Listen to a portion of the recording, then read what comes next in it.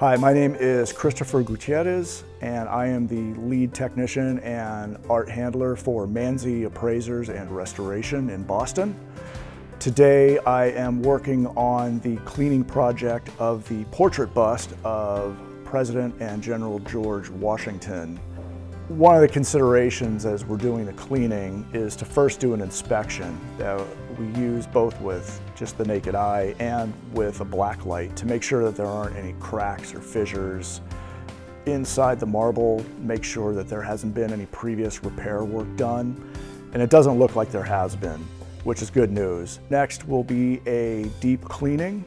The first wave was just to do a brief cleaning with a brush to get any big pieces of dust off of the sculpture.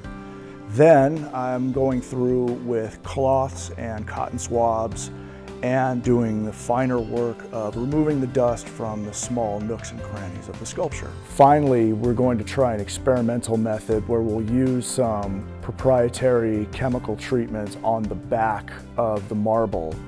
Worst case scenario is that the treatment does nothing, and best case scenario is that it will lighten the tone of the marble back to its original state.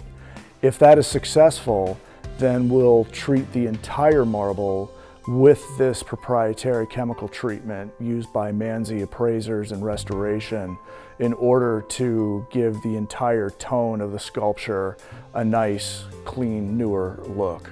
So the history of the statue is in 1790 it was created by Christian Golger, Danish-American sculptor here in Boston. Christian Golger himself had painted George Washington in 1789 up in Portsmouth, New Hampshire. In 1815 it was donated to the church by Chabail Bell, a member of the congregation. So in 1824 when Marquis de Lafayette came to Boston in his American tour, someone asked him if this looked like George Washington, and he absolutely said yes, that this is the man that he remembered.